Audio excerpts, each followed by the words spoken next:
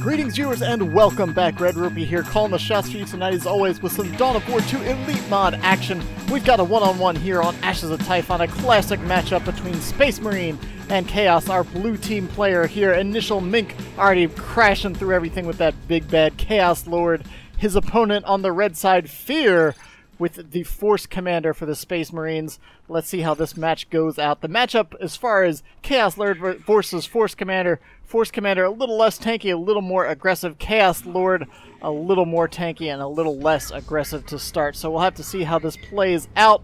The Chaos Lord himself can kind of run this bottom lane here with the 2 victory points. It tends to be scouts and lighter units that are capping around here, and the Chaos Lord can kind of chase them around pretty easily from the start. And of course, being Ashes of Typhon, there's no green cover everywhere. It's all light color, all of these kind of broken down, burnt, scarred rocks here throughout the map. So we'll see how that plays out. I never like playing on this map as Tech Marine because I really need my green cover to kind of take maximum advantage of all that range DPS, but of course as the Force Commander that might not be as much of a detriment. Double scouts on the field for Fear so far, everyone just capping their back points here, nothing really moving forward. Tactical Marines moving into the center of the map, going for the first contested point. And Chaos Marines will be able to force them off probably, as they do have the better ground, so long as InitialMink actually moves them into the cover as it stands right now. Yeah, there he goes. Now he should be able to win this first little ranged exchange here. Force Commander moving in, taking the contested victory point. Chaos Lord moving around into this far lane. The victory point lane, like I said, tends to be what decides a lot of these matches, and I think the Chaos Lord has the advantage here as Chaos tends to have more, I guess, better singular units, whereas Space Marine relies on a bit more synergy, especially with the Force Commander that wants to be getting onto this match here right away. Oh, the first power expenditure here, the Power Sword for the Force Commander. That's going to give him power melee, which gives a huge bonus to these heavily armored units. He'll be able to slice right through that Chaos Space Marine armor. Scouts and Tactical Marines trying to focus down this Chaos Lord, getting perilously low, but does get the decap on the power node, at least slowing down the Space Marine advance just a little bit there, but probably not ultimately worth it. He probably could have pulled the Chaos Lord off of that and maybe sent them up north here to harangue these scouts a little bit more. Tactical Marines are at about half health, but it looks like it's about to be a triple cap here for the Space Marine forces. Shotguns coming down for the scouts against these Chaos Heretics. Shotguns not really what I often prefer against the Chaos Lord. I tend to wait until a bit longer if I choose to upgrade shotguns or not, depending on what kind of composition the Chaos Lord has, because I like keeping my scouts long range so they can kind of pepper away the Chaos Lord at range, and especially now with these Noise Marines on the field, those shotguns really aren't going to be able to get anywhere close to these nasty, nasty Noise Marines, which will just rip through these lightly armored infantry squads. Looks like the brunt force of the Space Marine forces moving into the center of the map once again. Noise Marines looking for trouble, trying to find some scouts over there, but already a quick triple cap as we're seeing here for Fear right now. InitialMink going to be able to take back the southern part of the map pretty easily with both the Chaos Lord and the Chaos Space Marines. Already upgrading now the Combat Flamer on the Chaos Lord, which will make it a lot harder for those scouts to maneuver around without taking some pretty heavy range fire. That Combat Flamer puts out some pretty nasty range DPS. Noise Marines looking for trouble, but not quite going to find what they were hoping for in the way of scouts and Tactical Marines. The Force Commander getting in on them is going to make it a lot harder for them to do any sort of powerful gen bashing or anything along those lines, possibly losing 2, maybe even 3 models depending on how this little melee retreat path goes, but looks like they may. Wow, I thought they were going to lose a second model of that Power Sword and maybe even be in danger of wiping the squad, but they got out of there relatively unscathed, only losing a single model, and buying some time really forced all of the all of the Space Marine forces to kind of ball up there to deal with that potential threat. So far, let's see, there are generators popping all over the map. You can see gen farm on both natural points there for both the Space Marine and Chaos forces. Scouts, are they really going to get out of there with all 3 models? I can't believe that. But Chaos Lord still keeping everything very dense right there. Manages to pick off a scout on retreat and then has the fallback himself. Assault Space Marines coming onto the field. Both heroes really tying up both of the opposing forces' armies right now. Force Commander pretty low on health, but will be able to just kind of walk away from these Noise Marines if he so chooses. That said, with that Power Sword, he may even be able to just get in there and pick off another model or two before he has to fall back. Playing a dangerous game there as he takes a volley right quick from the Chaos Space Marines there. 2 gens down. Let's see, 1 node up for both sides, I think. We've got grenade launchers facing off against shotgun scouts over here. Now they're in melee, which is going to be the most boring melee fight I've ever seen. Both of these guys just kicking and punching each other mercilessly. Oh man, but Assault Space Marines come in and easily scare off those heretics with those big, nasty chain swords and a whole bunch of health on that meaty squad. Those scouts, oh my gosh, those Noise Marines do such terrible damage to lightly armored infantry, buying some time with the cacophony. But either way, they're going to have to retreat. Yeah, no, not really anything getting taken care of right there. Chaos Lord, again, you see, the Chaos Lord is just going to rule this side. He's such a big, nasty unit on his own. With the Dark Halo and the Combat Flamer, he can deal with scouts, he can get in on tactical Marines. Any one squad is not going to be able to deal with that Chaos Lord as it stands right now. These scout squads are kind of looking for maybe an easy cap on that side of the map, but it's not really going to happen. Havoc's, however, opening up on these assault squad right here. I don't think they had the energy for another assault jump. They just moved in, and the grenade volley had stopped them in their tracks, so now thwarted potential gen bash right there. A couple scouts going down to the Chaos Lord while Fear was distracted on the far side of the map, but he's heading into Tier 2. Initial Mink going to be a little bit behind, maybe about 30 or 40 seconds behind on that Tier 2 upgrade. Going for the decap right here. Of course, the Chaos Lord does have his Dark Halo, so he can just kind of tank away, turn around, and continue ignoring the Force Commander and maybe even take out a couple of these scouts. But he has to be very careful because that sword does do a lot of damage on retreat. Look at the chunks of health it's taken off up there. Chaos Lord's beefy, but you don't want to be on the wrong side of a power sword when you're trying to retreat. That said, the distraction seems to have worked out well. The Havocs, I don't think, are quite set up where they want to be, but they are buying a little bit of time for these Noise Marines to maybe take out a generator or two. They're just going to... The Force Commander kind of has to stay on this Havoc to keep it from getting set up. Bought enough time to get the Assault Leap in from those Assault Space Marines. 2 generators pop right back down, and I think, oh wow, these Noise Marines in a lot of trouble. 2 go down. The Force Commander still in the retreat path. Assault Marines jumping in to maybe try to finish off that model as well.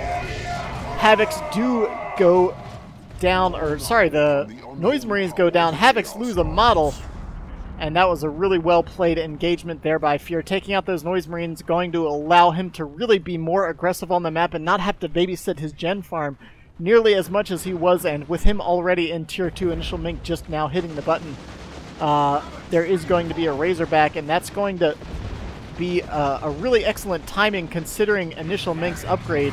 There's not going to be anything that can do with that Razorback on the field for probably about a minute or so, depending on what Initial Mink chooses to purchase as soon as he gets into Tier 2. He does have a giant pile of requisition. He's got a good power income as well because he's got a full gen farm plus an additional gen on the forward farm over here, so he will be able to get a Dreadnought perhaps if he chooses as soon as he gets into Tier 2. I'm not sure what he should go for at this point in the game, but once he sees that Razorback, I feel like the Dreadnought isn't a terrible idea at all, especially to sort of back up these Havocs against things like these Assault Squads now upgraded with their Sergeant, so they do have the Power Sword, and man, yeah, you can see a couple swings of that Power Sword takes down that squad to about half health. However, he almost lost his Tactical Marines in melee over here against this Chaos Space Marines. Down on the far side of the map, we can see Chaos Lord constantly picking off those scouts. He is level 2, as is the Force Commander. Both heroes been getting in some pretty reasonable kills throughout the match here, but the Razorback will be a great addition here to really kind of squash that Chaos Lord from running that side of the map as he has been so far. And as we're seeing right now, the Razorback just rules the field for the time being. Not amazing damage coming out from that thing, but just that constant DPS from the dual-linked heavy bolter on top is really a threat to anything that isn't heavily armored. Looks like the Assault Squad made short work of this gen farm over here, or rather the power node. The generator's still standing. Looks like he's even going to try to capture it and maybe just steal a little bit of power for himself. Plague Marines coming out along with a Blood Crusher. Blood Crusher, I feel like, not necessarily what he wanted, but I feel like I would have preferred to see a Dreadnought, but in this case he is going to be able to get the Plague Marines out as well as the Blood Crusher. So that'll give him kind of... He's got 2 soft anti-vehicle options, and then of course those Plague Marines, which will just straight up demolish that Razorback with a few short missile blasts, so he's got to be very careful when approaching going forward. A merciless strike, taking out all kinds of heretics, knocking them all over the place. Kill the Weak goes off, buying the heretics a brief respite and allowing them to retreat while we have some corn space. Wow, those corn marines instantly taking those assault squad down to about half health. Fortunate that they managed to escape. Will they? Yeah, it looks like the corn marines do fall back and allow those inferno pistols to not take a model there. And just a full bar from the Space Marines already. The Space Marines are kind of hitting this tier 2 point where they're suddenly much more formidable than they previously were in tier 1, because we have a librarian on the field. We're having sergeants hit the field. The corn marines tried to do what they could, but plague marines now moving in, taking that Razorback down under half health with just a single rocket. He needs to turn that Razorback around and not expose that rear armor to the rockets here. But it looks like the librarians actually managed to tie them up well enough that they won't be able to get that final anti-vehicle shot off. Razorback's going to get patched up by those scouts, and the Space Marines now in full force out here. We've got Stern Guard veterans, we've got the Force Commander and Librarian all out here. Really can be a threat to just about anything on the field. Those Stern Guards can even switch to some anti-vehicle rounds and really kind of threaten this Blood Crusher along with those 2 power melee heroes. So I think I would have, like I said, I think a Dreadnought would have been a better choice here, but we'll have to see how he utilizes both the Blood Crusher and the Plague Marines. The good thing about the Blood Crusher is that he can really just jam this thing down the Space Marine's throat as it stands right now. However, I don't think he knows that there's a las cannon on the field. Obviously, Fear has spotted the Blood Crusher, or he wouldn't have purchased that las cannon. And even as a veteran player of Dawn of War 2, like, you have an idea of where your opponent is. And he saw all those generators, so he was probably expecting a Dreadnought himself, even if he hadn't seen this Blood Crusher. So anti-vehicle, probably not a bad way to go. The Corn Havocs over here unloading with that autocannon. But unfortunately for that Blood Crusher, I think it's still in range of the las cannon. One more shot will finish that off, and with the Assault Marines and Force Commander way in enemy territory over here, it doesn't look like this is a battle that Chaos can win for the time being. 164 to 372, and it's looking pretty rough for InitialMink after that engagement. He's got 2 squads of Plague Marines, which really aren't going to be terribly effectual against all of this heavy Space Marine infantry between the Assault Space Marines and the Stern Guard veterans. We had some Blood Crusher summoned from a Blood Sacrifice right here, but they really didn't manage to do much. They were kind of at the end of the engagement, and really I feel like you kind of want to pop that Blood Sacrifice at the start of the engagement and maybe kind of get your opponent to commit to a battle that they weren't expecting to have to deal with a melee threat in. Afterwards, we kind of just saw singular Blood Crushers, or sorry, Bloodletters, not really going to have that much of an effect. Corn Marines getting in on these Stern Guards. Oh, a huge special attack right there, knocking down both squads right there, forcing pretty much a full retreat right now. As they get in on the las cannon, both of those Stern Guards and Assault Marines had to fall back inside of that Razorback. They're both pretty beat up right there. Corn Marines not quite managing to finish off that squad. Chaos Lord looking pretty rough right here. He's going to be able to keep some fire moving in. On the far side of the map, we have scouts, and oh, we do have a Corn Shrine there. This Corn Shrine will actually maybe buy a good deal of time as the match goes on, maybe prevent scouts from getting any sort of decap on that side of the map. We saw the Librarian support there on the Force Commander, giving him that veil of time, allowing him to really get in his opponent's face rather quickly. And oh wow, 2 Corn Shrines, really going ham on the Corn Shrines here. Works out pretty well, I suppose, with those line of sight blockers. Chaos Heretics with grenade launchers. Haven't really seen the Heretics do too much this game, which is surprising. With the Chaos Lord, you normally see that Corn Worship used pretty effectually, allowing the Chaos Lord to get in deep and quick and healing up things like Blood Crushers and that sort of thing. I'm surprised we didn't see them over there with the Blood Crusher. It may have managed to get that thing out of there under the fire of that las cannon, but unfortunately that thing's long gone.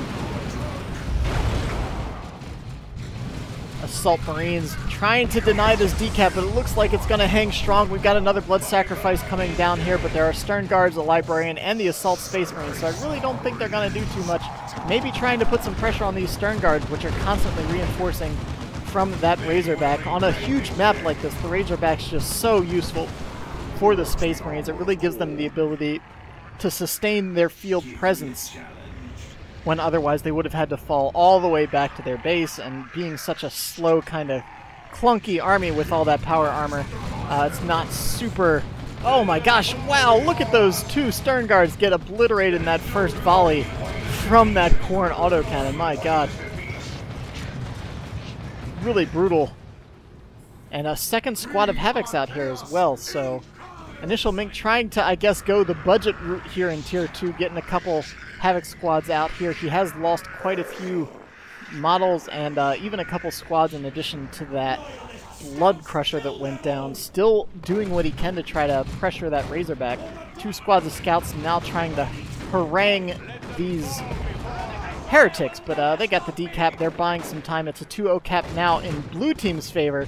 InitialMink trying to close the gap a little bit. He got perilously low on VPs, I think, and is just now kind of starting to realize that he really needs to stay on the map wherever he can. 2 squads of, or not squads, but two pairs of Bloodletters getting summoned by these Chaos Shrines. But it looks like the Scouts and Force Commander are just going to ignore them and try to take out the Shrines, which is of course the correct decision, but there are Khorne Space Marines coming in here, ready to hack away. They do such crazy damage. Look at them just obliterating that Force Commander. I'm not sure if he was distracted. It looks like he was trying to keep that Razorback from going down and lost his Force Commander for his treble, so good job from InitialMink kind of splitting his opponent's focus there. Whenever you can kind of put 2 threats up on opposite side of the maps, you might get a bit of lost micro, and we saw it right there with the Force Commander going down. So InitialMink doing what he can to stay in the game so far, and doing a pretty good job of it as it stands at the moment. These Khorne Shrines kind of make it so you don't have to babysit this lower point. And it looks like the Space Marines have had enough of that. It looks like they're sending a strong force down here at the bottom. When it gets down to this later stage of the game, you can kind of ignore the top contested VP and really just push one lane. If you've got the superior force, you can just kind of push it down aggressively and just get right into the thick of it here. Another Blood Sacrifice. So many Bloodletters coming out of Bloodletters. That's always great when you can Blood Sacrifice one of those units that doesn't actually cost you anything to get an extra squad onto the field. That said, it looks like it's still not quite going to be enough. He's bought some time though, and let the galaxy burn coming down right here. Giant fireballs raining across the map, but still not quite enough to deter these Space Marines. I keep thinking they're going to push in here, but it makes it very difficult when there's constantly demons spawning everywhere. You're wasting time, effort, HP, resources, all trying to stop those demons, when time after time they're just going to come back. Oh my gosh, that was not where he wanted to retreat. Did he just lose that squad of Assault Space Marines? I believe he did. They didn't get inside the Razorback. He loses the Librarian as well. Why is he fighting this battle? I don't understand. That's 2 huge losses. Suddenly, InitialMink, I think, has a reasonable chance at getting back into this game. I would have said he was pretty much down and out, but suddenly all it takes is a couple quick squad wipes. It's easy to underestimate how much damage these Khorne Space Marines do, but once they get into melee, it is a brutal, brutal force. Autocannon might be able to get a volley off on top of this Razorback, but the Space Marines are Tier 3, and yes, that's the Assault Terminators, one of the biggest, baddest weapons in their arsenal now on the field. Not really much can contend with these bad boys, and I think if nothing else, these Assault Terminators are going to go ahead and bash down these Khorne Shrines here. Chaos Lord looked like he was going to try to stand tall against this advancing, imposing force here, but I think he thought better of it, hitting that retreat button, gonna go ahead and save himself from that. Assault Terminators, man, they're just so difficult to deal with if you're starting to fall behind an army. So let's see, what's the composition here? We've got with 2 setup teams, that's really not what you want at all. These Terminators are just going to walk right up on you and force you off the map. Both of those Khorne Shrines do go down, however, both players under 200 victory points now. Corn Marines hoping for maybe another couple quick kills, but it's not going to happen with Terminators on the field. They go ahead and hit the Deep Strike teleport here. After routing the Corn Space Marines, they knew there wasn't really anything they needed to worry about. Got right in the face of that Havoc squad, took out a model or two, did the same for those Heretics, and now the Razorback is just sitting in a forward position on this map. Meanwhile, Plague Marines have done a good job. InitialMink not really giving Fear any room to breathe right now. Of course, power is not really an issue when it's this late in the game and your opponent has held a full farm, plus I think a secondary generator was up here as well for Fear. So you can see, despite losing that gen farm, he still has so much power. He's got 400 power, so he could buy himself a couple Predators, he could upgrade another squad of Assault Space Marines. It's really not too much an issue. I don't know what happened right here, but the Chaos Lord just stood under a rain of fire, perhaps a little too defiantly against these Space Marines. Terminators are pretty beat up after, looks like, dealing with these Corn Marines a bit too aggressively. Force Commander now leading the charge, taking a face full of fire right now. Oh my gosh, so much damage. The Corn Space Marines are probably going to be able to take him out. The battle cry is buying him a lot of time, but a quick volley of grenades from those Heretics, never what you'd expect to take out the Force Commander. Now these Terminators in a bit of trouble. Oh, Bloodlust activated along with a Blood Sacrifice. The damage is escalating very quickly here with all this power melee. Corn Marines do have to retreat, but the Bloodletters might be able to finish off these Assault Terminators. I don't think they have a teleport left. They just used it, and they go down. That's huge, especially with the arrival of the big, the gross, the disgusting, great unclean one. Oh my god, look at him. He's so gross and jiggly, and his intestines are hanging out. Oh, it's disgusting, and I love it. Nicely done is all Fear has to say about that one. He's probably beside himself right now because I know he feels like he had this match in the bag, and suddenly he lost a Librarian, an Assault Squad, and now Assault Terminators on top of that. Razorback in a lot of trouble as the Great Unclean One and the Plague Marines are moving in.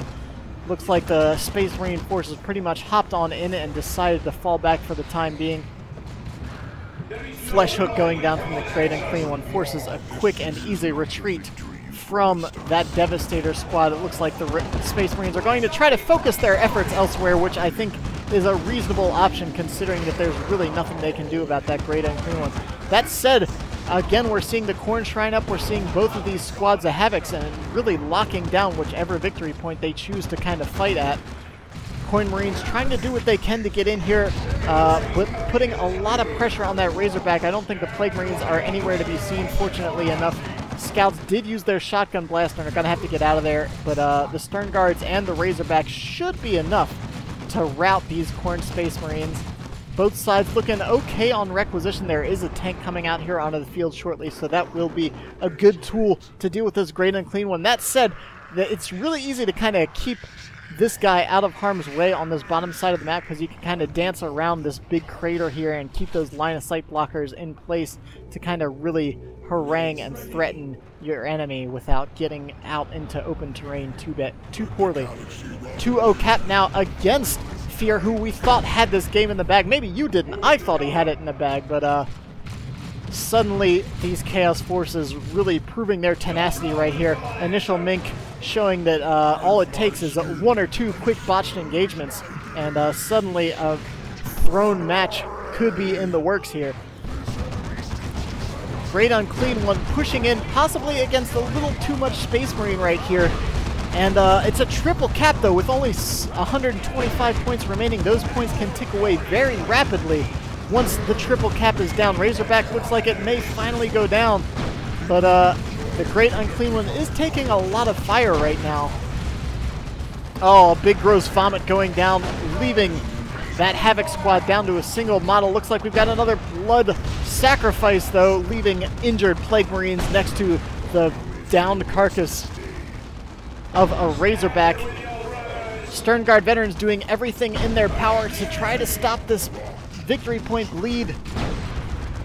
Tank is still pouring fire in. Bloodletters are going to take out the Stern Guards, and suddenly Fear is down to just a couple scout squads and what is soon to be a pair of Predator tanks. And I don't think that's going to be enough to get him back into the game, especially with everything being locked down at this stage in the game. If you don't have the superior force at least in squad count even, not even the superior force, but just squad count, when both sides are down to under 100 VPs, really you just need to be able to run around on the map and hold victory points, and tanks are great, but there's just not enough time to get them onto the field and have any sort of impact. And I think, yeah, we're dropping the GG from Fear as these last few victory points tick away. The 2-0 cap not really working out. The scouts aren't even capping. Oh no, he may have just misclicked here and not actually hit the decap button, but wow, a surprising turnaround from InitialMink. It was looking very dire in his in this game around Tier 2 when the Librarian, Assault Marines, and Razorback were running the field easily, but man, these Cord Marines, along with some blood sacrifices, and unfortunately a bit too brazen of a squad of Assault Terminators, led to Fear's ultimate demise in this game. 78-0 here at the end. These Corn Shrines can be so obnoxious when you're trying to play the map control game. They held this bottom victory point for so long, and the Chaos Lord, like I was saying, the Chaos Lord can just kind of run the map here on the bottom side, and despite losing so many victory points in the middle, really managed to bring it back here. It's a shame the game couldn't have gone a little longer. I would have loved to have seen double Predators on the field, but unfortunately, InitialMink, or I guess fortunately for him, unfortunately for Fear, it was a bit too little, too late. Anyways, that was the game. Hope you all enjoyed it. I know I did. Feel free to send me your replays, all that kind of stuff. I know I've been sporadically in and out with my casting, but I'm one day gonna be able to get back on the casting train. This is Red Rupee. I'll catch you guys next time.